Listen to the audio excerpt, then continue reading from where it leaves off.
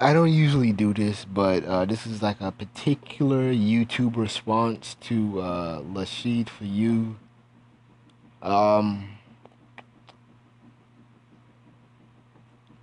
she made a little video series on something a title called like Black Single Moms Are the Cause for World War III. And I only saw like a little bit. I saw like a little bit of the first one. Well, I saw the entirety of the first one, and I think I saw a good bit of like part six. And I just kind of listened to it. She goes into this like long tangent of how she was on birth control, and despite the precautions she had, she ended up being pregnant. I'm not really worried about that part too much. I just wanted to focus on the parts where she talks about how black single moms are unnecessarily having all the blame to everything and are the cause of the illness of the world. Um, I would like to say that um, I feel like personally, I don't like when whites talk about black single moms. Um, I feel like that should be only a topic and issue that only black people should talk about. Um, I have no problem talking down to black single moms, especially if they're doing a shitty job. Um, let's just kind of be honest, they're not doing a good job at all raising their kids, you know. Even if they're teaching their kids morals, their kids are still unable to compete with other races of people, especially men. They're not motivated to do anything. Um, especially with these boys, I'm seeing a lot of these boys. They're relaxed. They're complacent with living off other women. If it's not their mom, it's their baby mamas, or the girl. And single moms have put into their son's head that, hey, you don't need to do anything, just be a good person, just be there. If you have kids, just be there. You don't have to work, you don't have to do anything, just be there. And I see this in my community where, you know, there's good fathers out there, and there's good young ones. But then like I see some that are like, why does this dude have kids? And why does this dude is patting himself on the back and he's not doing anything constructive? He's not doing anything uh that I would consider as a role model. Um I just don't like um seeing single moms raising sons because I see a lot of painful things. I was on a um, Facebook group, and there was a picture of this mother and her son. Their son looked like he was 4 years old, and they were literally dressed alike.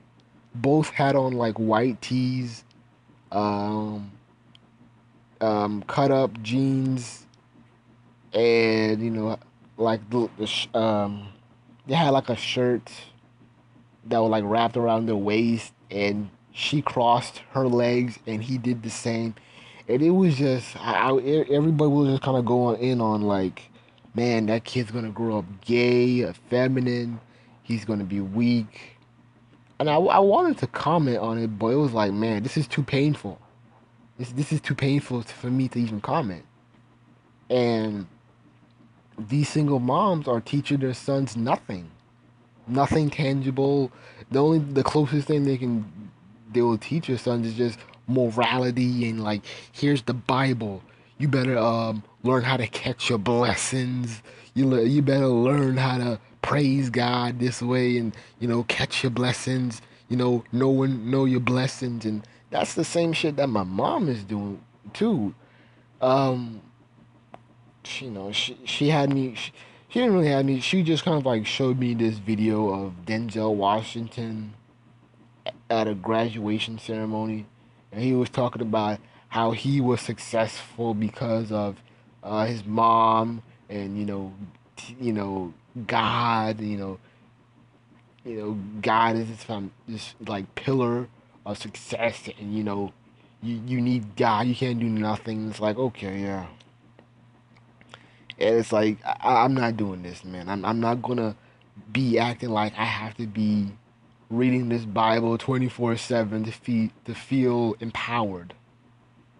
You know, if I want to be successful, I'm gonna do it. I'm not gonna sit down and hope that somebody notices my intelligence when I'm not trying to do anything. I'm a go getter.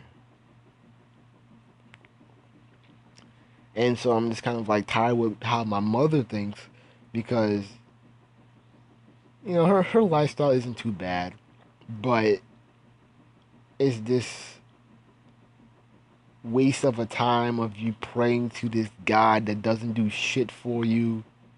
You're not happy with anything, and I'm pretty sure you're praying, you're asking for God. And you've been doing this for years, all your life, and like, where is your blessings? Where's your luxury? Your luxury life. You just think things are gonna fall off out of the sky, and you're just gonna be so happy and intrinsic and all this bullshit. I'm a man. I'm not gonna be thinking like that. I'm not gonna be sitting down and just be like, a miracle is gonna happen out of thin air. Of course, there's things that happen that you least expected, but the thing is, I'm not living off of randomness. I'm not living off of the smallest possibility that I'm gonna become a millionaire through a scratch off. But I'm but another thing why I'm really frustrated with these black single moms is how they teaching their daughters, which is like the most critical thing that I cannot stand. I'm tired of black women and some of their horse mentalities to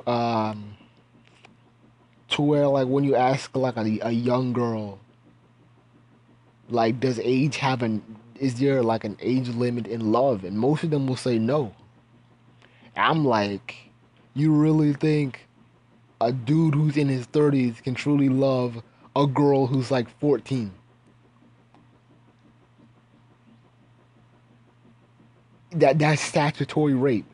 And most of these black girls just be shocked, like, really? Huh? But it's like sometimes I want to be mad at them, but it's like, man, it's just that they're raised in these whorehouses to where they're seeing so much sexual malfunction going on, and there may be a male presence, but it's more like an in and out boyfriend, some child molester. You know, those end up being the main dudes getting in the house. And, that shit frustrates me, man. And like girls really don't even know that they're being taken advantage of. There's no way in hell you can tell me that a dude who is 30 can truly love a 14-year-old. I was watching Divorce Court this morning with something similar to this. Um, a girl pretended she was 17 and so she can get with this bummy um, dude in his 40s, and the dude kind of found out. He kind of stayed with her, and the relationship was really weird. She was bisexual. She became an escort, and the dude was kind of coaching her to be an escort for money, and to go on these dates with strangers on the internet. And she was talking about the judge has asked her, why do you date these type of guys? And I was like, I already know. They more mature. They're more mature. And she just said it like, oh well, I like I like mature men. But in reality, no mature man is going to deal with an immature woman or a girl at that matter.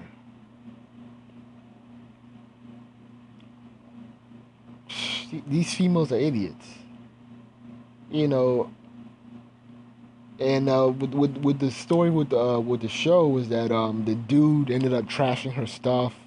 She claimed that $77,000 of was damage was caused. She only got like roughly half, so she only got like 3,000.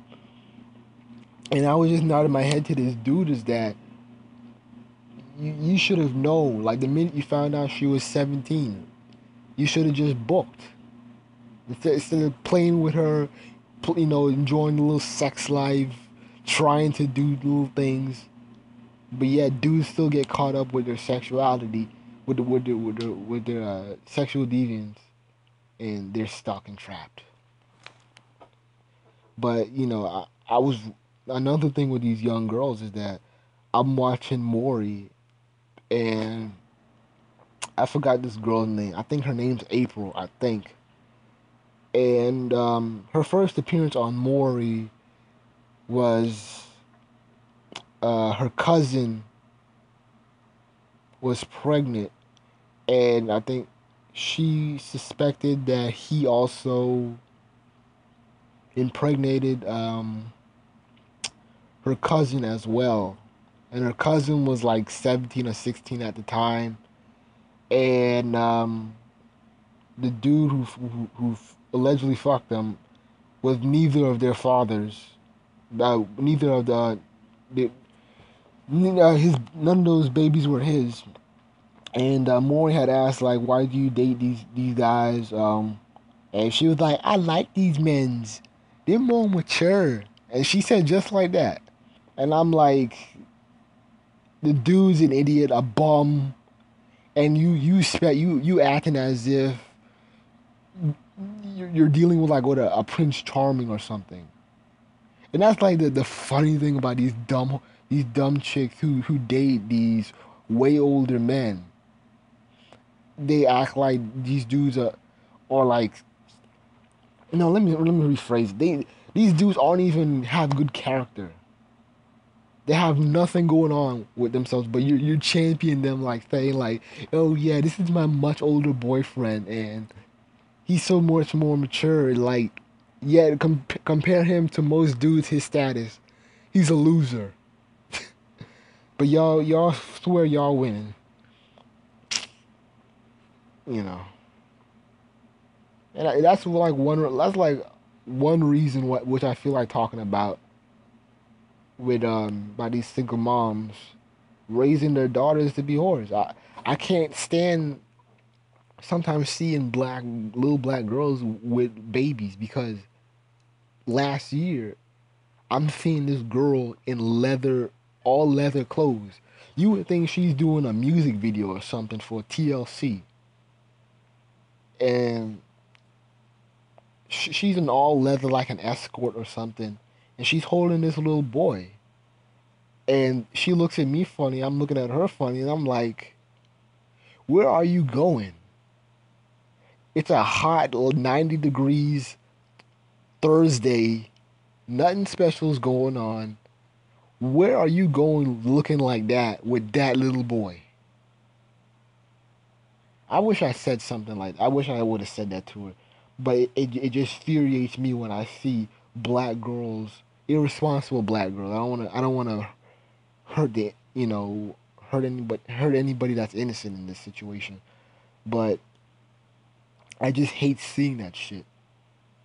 And last year again, I'm seeing this, but in a more larger scale, when I'm seeing little boys being babysat, and this was at a high school homecoming, and these boys are being babysat by their I guess maybe could be their moms, maybe it could be their older sisters, a cousin or whatnot, family friend, whatever.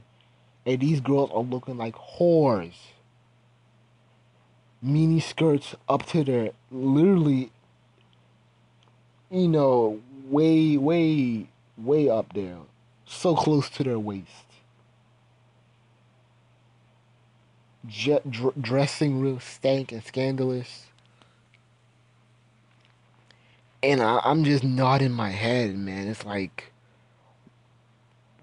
these single moms are failing. They're failing their daughters. They're not even raising them to be respectable. And now you have these kind of these feminist single moms who want to rationalize and stupidity and ratchetness. And I was watching I was watching True Life, and they had a segment called slut shaming, and they were. I'll make another video about this separately, but I just want to hit on the black girl because there was one black girl that was involved, that was in the show, and her situation was that she's a recent college graduate, lives with her mom, and she's dating multiple men at the same time. Her brother doesn't like that, and so he forbids her from seeing his child, and she feels some type of way. Hence, of course, she's dating losers at the club. They showed one dude. The conversations she has are boring, irrelevant, and she's bored herself. And so she's dating like 8 dudes, and like she lose interest in them within 5 minutes. You know, so she's going on these pointless dates for no fucking reason. And but this girl, she feels some type of way, and she sees one of her um I guess mentors from church, because she had a very promiscuous past. I think she lost her virginity at the age of 13 or 12 because she was molested, and that kind of got her to the typical spiral of dating older men, adults, acting promiscuous, blah blah blah. And so okay, back to this meeting that she had, and this older lady was like, she could be in her 50s, and her nickname was Mama Red. Little ghetto names. Um, and so she tells Mama Red about the situation with her brother. You know, keeping her away from his from her nephew. And Mama Red's like, oh, that's stupid. You know, you can date all these men that you want. You know, he's giving you stupid standards. Like if he tells you, and she says this stupid comparison. She makes this stupid comparison of like, if he tells you to wear your hair short, are you gonna do it? Is he saying like, you know, you can only see his nephew if your hair is short? That's stupid. He's not you. You can do whatever you want. And I'm like, my God, this is a 50-year-old woman mentor in the church co-signing whorism and ratchetness within the black community. Nobody is stepping in. Nobody is doing anything. And this frustrating. I wanted to throw the fucking remote at this bitch. I'm like, are you seeing the type of guy she is going on dates with? These are losers. She even loses interest in these guys within 5 minutes. She asked one dude, what you want to do with your life? The dude is like 25, about-ish. He's talking like this. I don't know. I just do whatever, whatever comes up, whatever comes up, I ain't got nothing to do. I ain't nothing. And he's just talking, mumbling, clueless on what he wants to do with his life. And the nigga's 25. Clueless. Typical bum in the street. Clueless, just club hopping. The dudes she dates are losers. They're not even in school probably. If they are, they're probably in some kind of rundown community college trying to get a bullshit degree.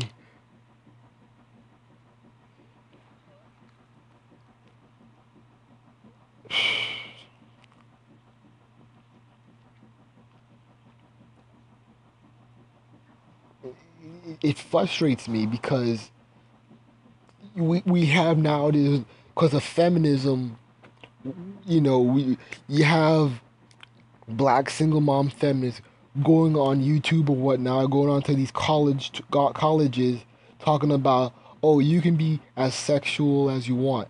It's so stupid that a man can call you a slut when he's doing the same thing. And it's like, okay, forget it. A lot of dudes aren't getting bodies like that. They're not having a lot of sex like that. There's plenty of dudes on YouTube who are complaining about not getting any, and there's dudes I know who aren't getting any. But yet, females wanna look at the like the few 30% or 40% of black males and just be like, they're sleeping with all these women though. How come I can't do the same? And I'm like, okay, equalizing stupidity. Okay, equalizing stupidity. And I don't know if you Lashit, for you are co-signing this kind of stupidity. I mean, I'll probably have to watch all your videos from one to six or seven to eight or however long you made it. But I'm just saying, they're not that evil to create World War III, but they're becoming a nuisance. Okay, their daughters are becoming whores. They're failing their children. Their sons are incapable of creating a patriarchy, creating black economics. And somebody, a man at least, has to step down and put their foot in somebody's ass to make a point and say, hey, this shit ain't tolerated.